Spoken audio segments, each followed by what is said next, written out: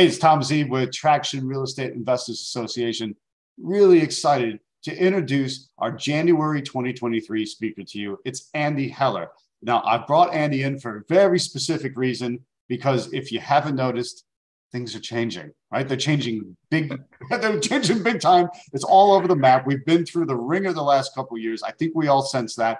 And so what is coming out the other side and is going to hit in 2023? That's the question on everyone's mind. And there's no one that I think has answered this question better than Andy Heller. So, hey, Andy, thanks for joining us. Tom, it's always a pleasure to come back with you guys. So tell us, what's going to be shaking in 2023? What do we need to know? And what are you going to be talking about when you're at Traction REIA? Great. Well, let me start with the second question first and then the first question. So, ladies and gentlemen, my topic, I have two topics, and we combine them into, we utilize both in our investing strategy. And my humble and totally biased opinion, they're the two most important topics for any real estate investor. The first is REOs, bank-owned property. All right. I'm the leading expert. I've been buying REOs since 1990. And let me just say flat out, I'm not coming to DC, to Florida, to teach you how to buy REOs on MLS. No, there's a window of time after the foreclosure sale and before properties pop up on MLS. Okay, that window in most states is 2 to 5 months. That's the window where we're going to teach you how to buy REOs. And I'm talking buying properties 15, 20, 25% less than other ways to buy property below market. And look, when times are tough, it's interesting because what's bad for the economy tends to be good for real estate investors. Okay. Now, I travel all over the country. You know me, Tom. And one of the things I see a lot is investors who just a little bit unrealistic sometimes. Well, I don't really want to own property, I just want to buy and flip. Well, that's great. But sometimes when the best deals are out there, it also means that there's not as many buyers out there. So you can't just be a buy and flipper. So on the back end, we market our REOs for sale or lease option. Now, we do flip plenty of properties, but when we don't flip them, we roll them into a lease option. And it's a very unique type of lease option. We call it the Rent Smart lease option, and you can get a premium rent. You defer maintenance and repair responsibility to the tenant. And the best part is that the sales in the future, guys, so that it allows the investor to realize the gain that comes after a market has reset. So my topics are REOs and lease options. And even if you're a wholesaler, I will talk about wholesaling REOs. And to the first question, Tom, why is now important? Well, it's really exciting time and also a bit of a scary time. One thing I've noticed is that literally every 10 years, I can say this now because I'm not that 30-something-year-old guy you met years ago, Tom. I just turned 60. And I've been investing since 1990. And almost like clockwork, guys, every 8 to 12 years, there's a reset in the real estate market. 1990s, right? The savings and loan fiasco. 2000, there was the dot-com bubble burst. 2008, we had the Great Recession. And after these reset periods, there's an opportunity of 1, 2, or 3 years where you could buy property at exceptionally large discounts. Okay. And when that happens, most of the deals are REOs, bank-owned property.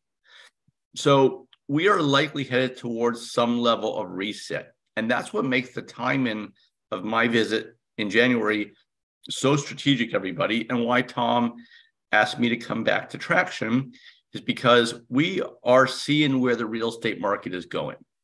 And it completely aligns with my topic. And again, I've been buying property for now 32 years. I don't believe there's ever really a bad time to buy if you're buying the right types of properties and you have a good strategy. But there are optimal times to buy. And we're likely headed towards one of those periods right now, which is why I'm so excited to come to DC. So we're heading into an optimal time to buy.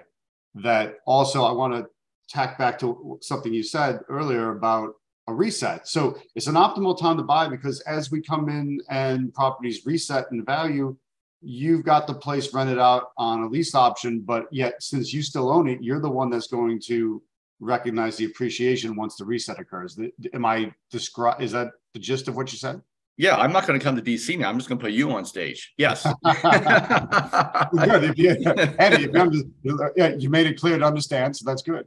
Yes, and that's the beauty about it. And on the lease option, the way we do it, guys, there's 4 different types of outcomes. I'll cover each one.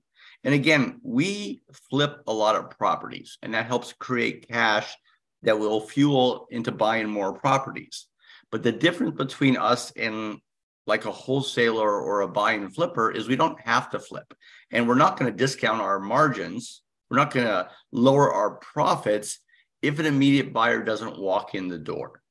And one of my teasers I'll leave you guys with is in the afternoon of the Saturday workshop, I'm going to cover how we use the lease option to help us flip more properties.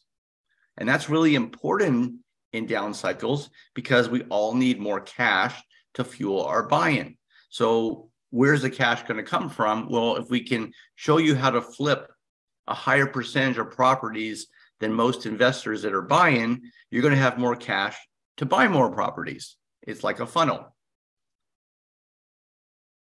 Got you. So this basically build the funnel now, set it up for the future, and no matter what's coming down the pike, because there's an unknown there that I think has a lot of people worried, but set the funnel up, bring things through it. No matter what winds up happening, you'll come out safe on the other end because you've got your idea and your theory is backstopping any kind of downside risk to us as investors.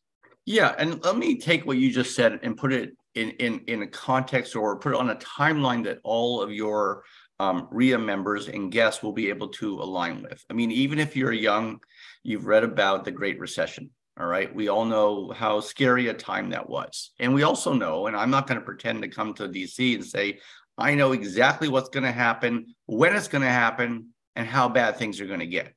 Because if that was the case, I would be on Wall Street right now. So that's not the case. So nobody knows that, everybody. But there are certain patterns and there are certain commonalities between real estate markets that you do notice once you've been investing for your 4th decade. And here's how I would present this. So we've been buying property since 1990. All right. There are some years we'd buy 2 or 3. There are some years we'd buy a dozen or more. All right. And if there is one regret, and I've had tremendous success, is that I didn't recognize resets while they were happening, and I wasn't as prepared for them simply because I'd not been investing long enough to understand what was happening. So one of the things we'll be talking about, which is really interesting, and this really is something an investor should be considering no matter what your model is, and is buying strategically, not consistently. So I've been buying consistently. What do I mean by buying strategically? Well, in 07, let's pretend we're going back to 07 like you had a crystal ball. You knew the market was going to reset in 08, and you knew on the tail end of that, there's going to be a 1, 2, or 3 year opportunity to buy properties at generational discounts. So what that means is in 07, you get ready. You get your contacts of which banks you can approach, all right?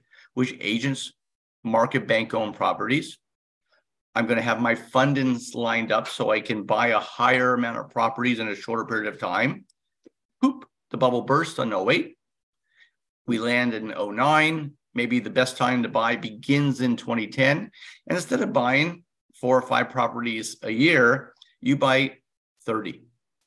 Gotcha. But you buy a lot of 30 a year for 3 years, and then you park it in 2012.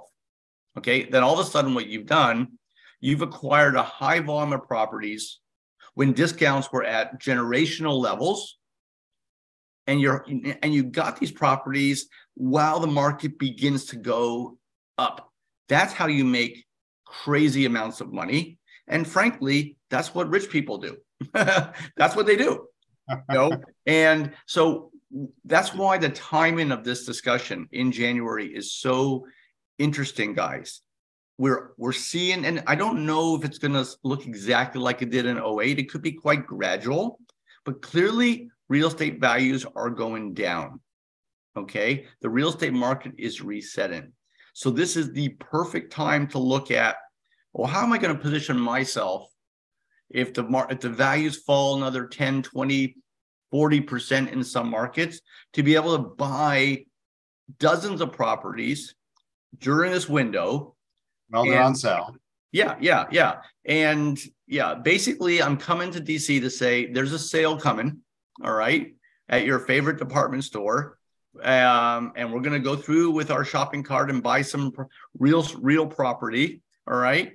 And then we're going to walk out of that store and go down the street and get ready and sell that 10, 20, 30, 40% more as the market goes up.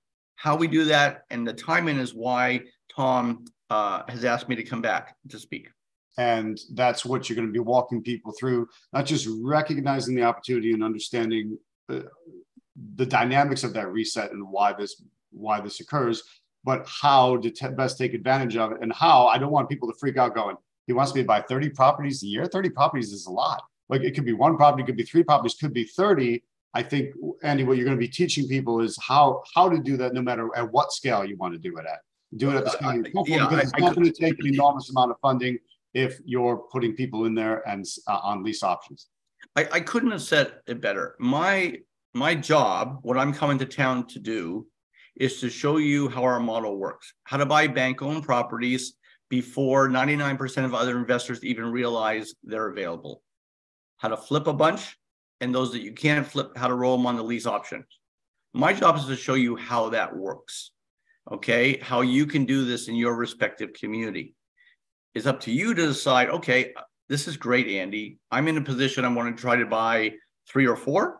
I want to try to buy 300 or 400. That's your decision, all right? But recognizing the fact that we're heading into a tremendous opportunity to do this, to be able to buy these properties at discounts that are simply not available during other years, that's really important to understand. Got you. That is exciting. That's beautiful. That is perfectly timed. So it is. Andy, I'm looking forward to your events. There's links all over this page. We'll be emailing you specifics to sign up. I get registered early. Our Saturday events do tend to fill up, so let's make sure you don't get left out. Grab your ticket now when you can. And looking forward to seeing you in a few weeks. Tom, can't wait. And everybody, I look forward to meeting you. And one last thing I'll say, in the Saturday workshop, I allow about a couple hours during the entire day for questions. So it's very, very, it's a great learning experience. I show you how our model works because we have the whole day together. It's enjoyable, it's interesting, and lucrative. Oh, fantastic! So yeah, folks, you're not going to be talked at for hours and hours. It's an interactive question and answers, and Andy's a wealth of knowledge and particularly good at answering questions. So ask away, and he'll answer away, and we'll get you set for 23 and beyond. Thank you, Tom. Awesome. Thanks, Andy.